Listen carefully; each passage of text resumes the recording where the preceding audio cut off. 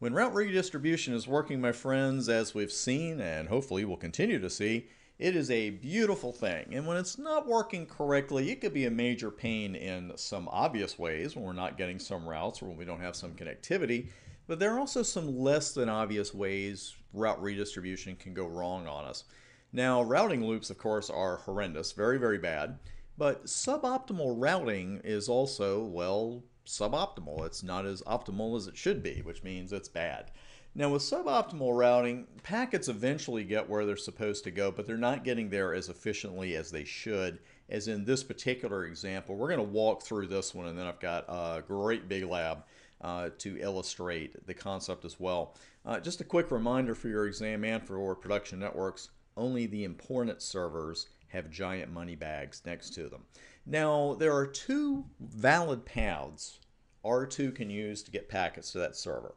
It could go 1, 4, 3, and then 3 sends the packets over to the server, or just straight to 1 and straight to 3 and then to the server. Now, as we know, the physically shortest path is not necessarily the logically shortest path, but for this discussion, we're going to assume that it is and that all links are the same speed. Now, in the case of suboptimal routing, router 2 would end up using the longer paths. The packets would still get to the server, but not as quickly as they should, not as efficiently. And of course, using the longer path would put an unnecessary strain on router 4 as well, because it ends up handling packets it shouldn't be handling. That's kind of the hidden cost of suboptimal routing. Now, packets that enter a routing loop have a much rougher time of it, as do you and I, the network admins. Because packets in a routing loop will be sent back and forth the same group of routers over and over and over without ever reaching their destination.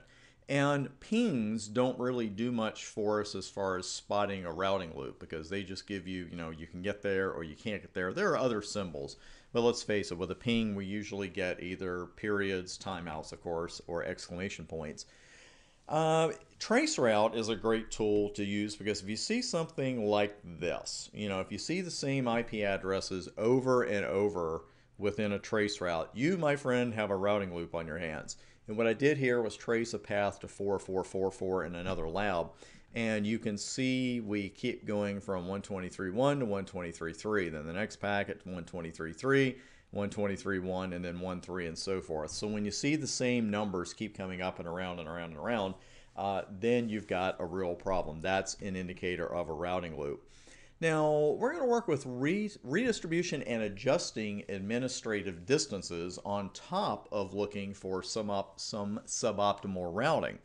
And you can see we've got quite the network here. First off, over routers 1, 2, and 3, we have the usual 172.12.123.0/24 network. That is a RIP version 2 domain. Router 1 also has a loopback 10.1.1.1 that it may want to redistribute into OSPF. That is our objective. Routers 2, 3, 4, and 5 all have fast Ethernet or gig Ethernet interfaces in OSPF area 0. Now, the ASBR in this lab is going to be router 3. We're not going to perform the redistribution on 2 and 3, just on 3. Now, the first step, make life easy on yourself. The first step is always to make sure that the ASBR to be has the route to be redistributed. And we'll bring the equipment up now. I've gone ahead and done the basic configs. And you can see here's router 3, 10.1.1.0, RIP route. And also, I want to show you that router 2 does indeed have the exact same route, 10.1.1.0 via 123.1. So it's the exact same route, but we're going to do the redistribution on router 3.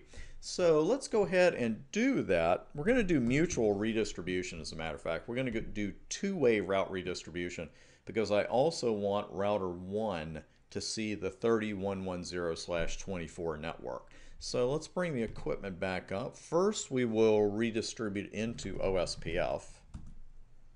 And we're going to do a redistribute RIP subnets and redistribute connected subnets. And let's go with that one first. We'll come back and do the RIP redistribution in a moment. Let's go downstream to router 4. And you can see already there are both of the routes, one connected and one, the RIP route 10.1.1.0/24. And as we expect, they both have the seed metric of 20, and they also have a code of OE2. So let's go back to router 3 and finish the two-way route redistribution. And for that one, we need router RIP, and we're going to redistribute just the connected subnet, which is 30.0.0.0, metric 2.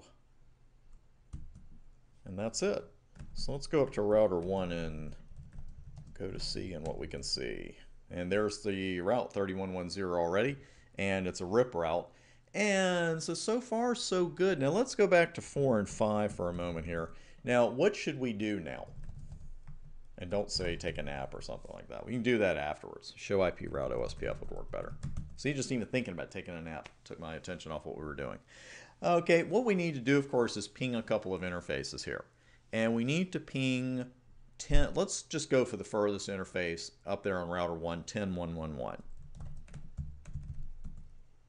No problem. And we'll go with 5. And no problem there. So things are looking pretty good. What I like to do in a scenario like this, though, when I've performed route redistribution, I mentioned something earlier about multiple entrance and or exit points to domains. So whenever I do something at one ASBR, I like to look at the other border router. Even though we didn't do route redistribution on router 2, I like to check that out and see what's going on. So let's just make sure everything's kosher over on 2. And our route's gone. I don't think it will show. I think I've already gone too far. Nope, there it is.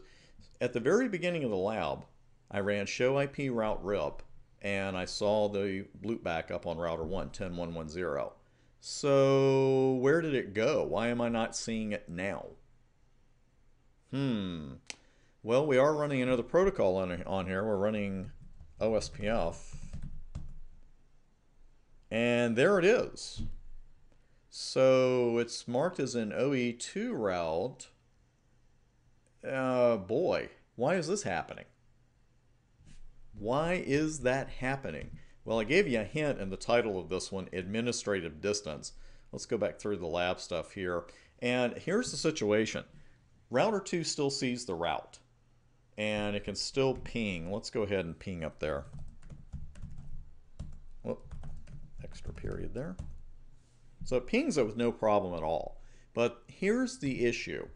Router 2 has it as an OSPF route where it had it as RIP before we started. And the change is admin distance, because now the way our network is set up, Router 2 is hearing about the 10.1.1.0 route from two different sources. Router 1 is advertising it over RIP, but 3 is also advertising it via OSPF. And since the prefix length is exactly the same in both advertisements, that's where administrative distance comes in. And if the prefix length is exactly the same, which it is, the OSPF route is going to be preferred over the RIP route because the OSPF AD is 110 and RIP is 120. So before redistribution, as you can see on the board with show IP route RIP at the top, that's before redistribution. Packets going from router 2 to 10.1.1.0/24 would just go straight to router 1, because you can see the next hop is 172.12.123.3. But now the route is an OSPF route using 30.1.1.3 as the next hop. So now packets from router 2 have to go through the Ethernet segment before being sent across the RIP domain to router 1. You can see the next hop is 30.1.1.3. And traceroute will show us the exact same thing. It's going to show us the next hop is 30.1.1.3 and then up to 172.12.123.1. So again, while this is not a disaster, it is suboptimal routing, and you can see, of course, the larger your network is, the bigger a problem this would get to be. So changing the admin distance just might help us out here, and we're going to see how at the beginning of the very next video.